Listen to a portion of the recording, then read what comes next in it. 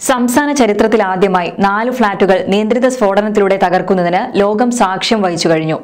കേരളം ഇതുവരെ കാണാത്ത രീതിയിലാണ് ഇംപ്ലോഷൻ അഥവാ അകത്തേക്കുള്ള സ്ഫോടനം വഴി മരടിലെ തീരദേശ നിയമനം ലംഘിച്ച് കെട്ടിപ്പടുത്ത 4 ഫ്ളാറ്റുകൾ ഛിന്നഭിന്നമായത്.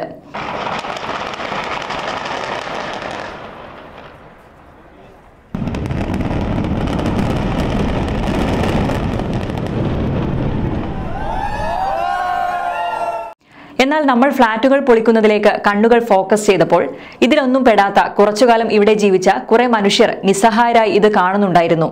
അവർക്കുമുണ്ട് പറയാൻ ഏറെ കഥകൾ.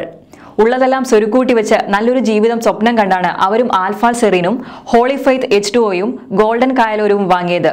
തെറ്റുകൾക്ക് മീതെ കെട്ടിപ്പടുത്തതാണെങ്കിലും മരട് പലരുടെയും ജീവിതമാണ്. ഒന്നൊന്നായി തകർന്നു വീണ ചുവരുകളിൽ നിഷ്കളങ്കത ബാല്യങ്ങൾ എഴുതിയ ചിത്രങ്ങളുണ്ട്. കാറ്റും വെളിച്ചവും നൽകിയ ജനലുകളുണ്ട്. ചേർത്തു പിടിച്ച വിശ്വാസങ്ങളുമുണ്ട്. വിശേഷങ്ങൾ പങ്കിട്ട ഇടനാഴികളുമുണ്ട്. എല്ലാം സെക്കൻഡുകൾ കൊണ്ട് കണ്ണിൽ നിന്ന് മറഞ്ഞാലും മനസ്സിൽ നിന്ന് മായില്ലെന്ന ഫ്ളാറ്റ് ഉടമകൾ. അതങ്ങനെ അല്ലാതാകുന്നത് എങ്ങനെയാണ്?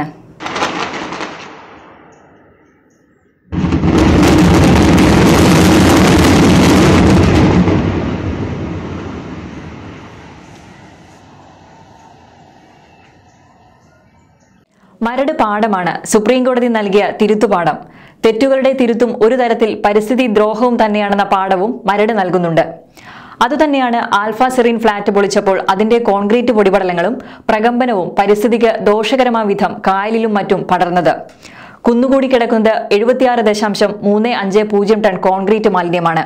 ഒരുപക്ഷെ കാലങ്ങൾ ചേർത്ത് കെട്ടിപ്പൊക്കിയ സ്വപ്നങ്ങളുടെ ബാക്കി പത്രം. കാഴ്ചക്കാർക്കിടയിൽ നിന്ന് വർഷങ്ങളായി താമസിച്ച തങ്ങളുടെ ഫ്ളാറ്റ് മണ്ണിലേക്ക് താഴുന്നത് കാണേണ്ടി വന്നപ്പോൾ നിരവധി ഹൃദയങ്ങൾ കൂടിയാകണം തകർന്നത്.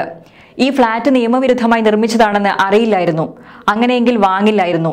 ഫ്ളാറ്റ് വാങ്ങിയ ഉടമയുടേതാണ് ഈ മറുപടി. ഫ്ളാറ്റുകൾ പൊളിച്ചതുമൂലം അഴിമതിയും കയ്യേറ്റവും അവസാനിക്കുമോ എന്നും ഇവർ വേദനാജനകമായി ചോദിക്കുന്നു. മരട് നൽകുന്ന പാഠങ്ങൾ എത്രമാത്രമാണ്? നിയമം അനുസരിക്കാൻ മടിയുള്ള, ലംഘിക്കാൻ താല്പര്യമുള്ള മലയാളികൾ പഠിക്കാൻ മടിക്കുന്ന പാഠമാണ്. അതിനെല്ലാം ഉപരി മനുഷ്യൻ ജീവിതം കെട്ടിപ്പടുക്കാൻ തുടങ്ങുമ്പോൾ തന്നെ 5 സെക്കൻഡുകൾ കൊണ്ട് നിലംപതിക്കേണ്ടി വന്ന സ്വപ്നങ്ങളുടെ നേർക്കാഴ്ചയുമാണ്.